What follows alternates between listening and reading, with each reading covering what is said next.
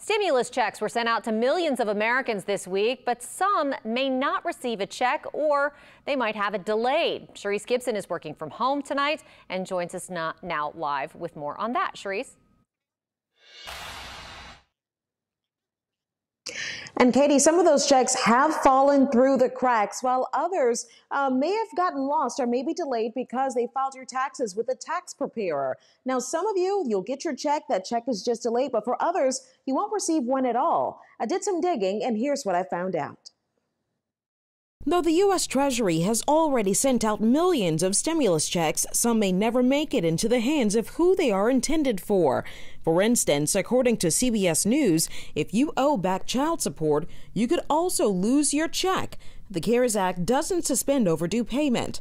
CBS also says if you have a judgment against you for something like credit card debt, you could possibly lose your check or have it reduced. But what about college students? According to Forbes.com, it depends. It has more to do with if that student can be claimed as a dependent. While individuals get $1,200 and couples get $2,400, dependents under the age of 17 get $500.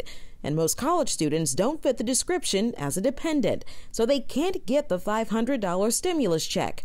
And Forbes also says if the parent pays more than half their financial support, they won't qualify for the $1,200 check either.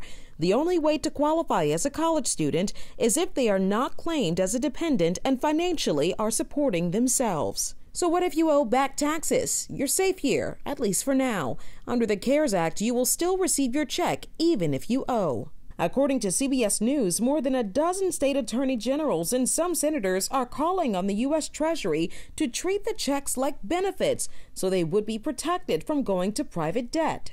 In the meantime, if you want to protect your check and you feel you're at risk of losing it for whatever reason, the National Consumer Law Center says if you want to protect your check, you could do a few things like monitor your accounts and possibly move your money as soon as it arrives.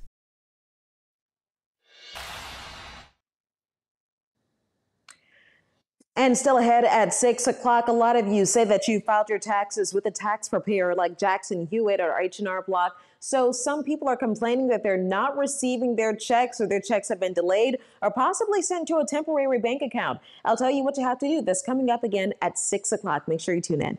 Katie?